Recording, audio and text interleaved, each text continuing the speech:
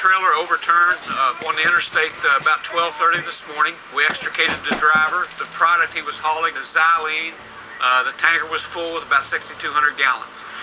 The emergency response guidebook was very helpful. The first arriving units were able to find the placard, and then we were able to look up in the guidebook product that we were dealing with. Xylene has a high flammability. It has a flash point of 88 degrees. And then not only the product, but the health and safety aspects, the fire and explosion risks, the isolation zone.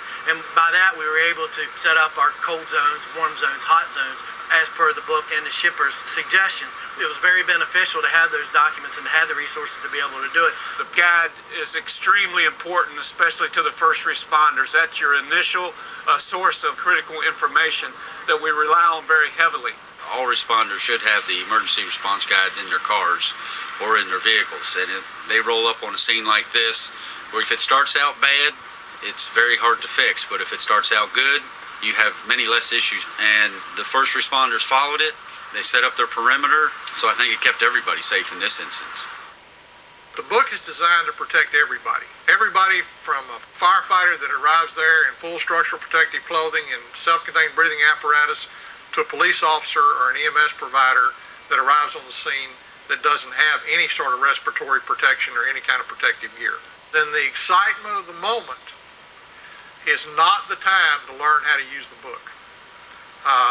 When things are blowing up, when things are on fire, when spills are running into waterways, that's not the time to learn how to use the book.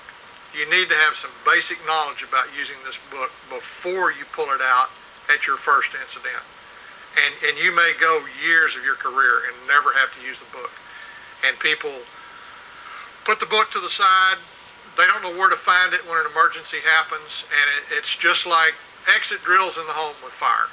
If you don't practice occasionally when the real incident happens and the stress of the moment is upon you, then you're not going to have a very good outcome. It's been my experience in working with emergency responders really from almost every type of job description, from industrial responders to EMS to police to firefighters. Those that know how to use the book are not the people that are getting exposed and injured at hazardous materials incident. But those that know how to use the book, most of the time they have a successful outcome and not only protect themselves, but protect the public.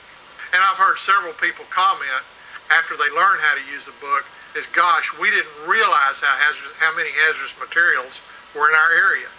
I've had students that will come back and say, yeah, I was stopped at a railroad track and I had no idea what was coming through our community.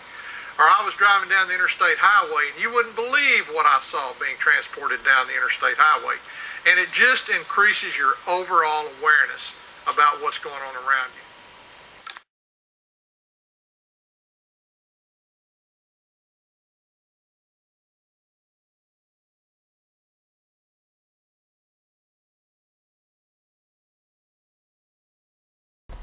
Support your local fire departments.